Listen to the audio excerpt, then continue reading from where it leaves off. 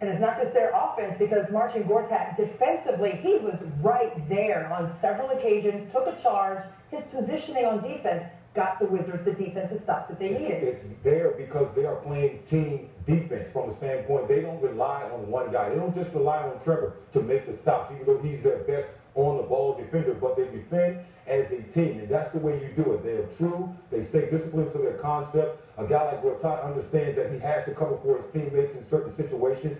He embraces that role. He doesn't try to do too much offensively. He understands the importance of playing team basketball and guys covering for one another. Well, let's hear what the big Polish machine has to say about the great win by the Wiz.